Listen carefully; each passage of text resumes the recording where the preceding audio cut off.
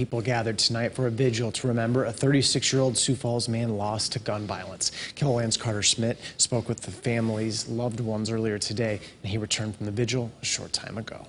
Yeah, Dan, the vigil for Tunice Lomax was, you might imagine, mournful and somber. Cynthia Lomax of Sioux Falls identified a shooting victim, Tunice, as her husband, whom she says was brought to a hospital but died from his injuries. His family remembers Tunice as a loving and caring husband, father, brother, and friend. Everybody that been coming over, they always say the same thing. Oh, he's so good, he's so nice, he's always waiting to help. Always, he's a very, very friendly person. All the people he come across, they like him. So whoever that is involved with this, we need justice. No, he's so loving, caring. He doesn't ever want to ever see you sad. Whenever you are sad about something, he want to make sure he puts a smile on your face. I just talked to him day before yesterday. I was just so shocked when they called me yesterday and said he was shot and he's dead. Sioux Falls police say a report that someone was shot had officers responding to the East 26th Street and South Bonson Avenue area around 2 a.m. Saturday.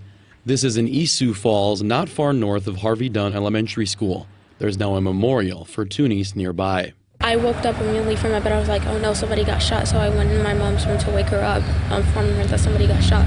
And then she went to the window, saw our car there, and then she ran downstairs and she saw him just laying there. They called the ambulance, they rushed into the hospital, and in half an hour, I'm pretty sure the police came back and said, oh, he didn't make it. Tony Rotman and Carol Dirksen live nearby. I was back in my bedroom and all of a sudden I heard like pop, pop, pop, and I stopped and I thought to myself, I did not just hear gunfire. It's not usually around here, and next thing you know, I hear sirens and they're getting closer and closer, and then I see light. I didn't hear anything happen until the police were knocking on our doors. They came and knocked on all the doors in here to count for everybody and to see if anybody heard or saw anything. All the neighbors are very upset about this because they all think Tomas is such a great guy, so he was always friendly.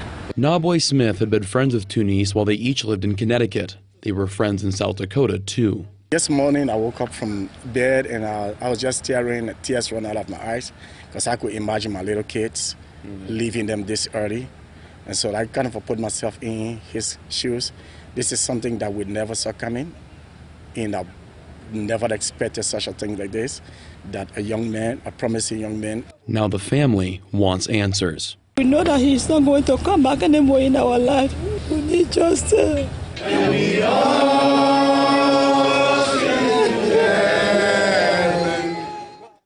Additional information on what police have described as a homicide investigation is expected at tomorrow morning's 10:30 police briefing in Sioux Falls. Thanks a lot, Carter.